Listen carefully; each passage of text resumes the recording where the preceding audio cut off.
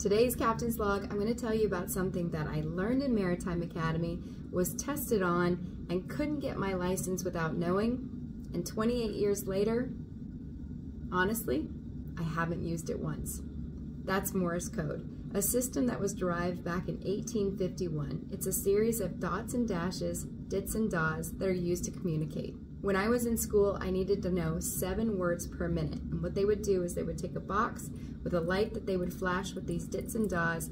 You had to write down the letter, put the letters together, 7 words per minute. But with the advancements of technology, it's not just me that hasn't used it. I talked to my bridge officers that represent 7 different countries.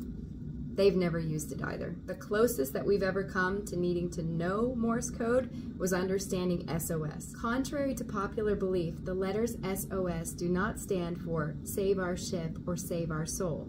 These letters were specifically selected to indicate distress because SOS makes an unmistakable pattern in Morse code. Dit, dit, dit, da, da, da, dit, dit, dit.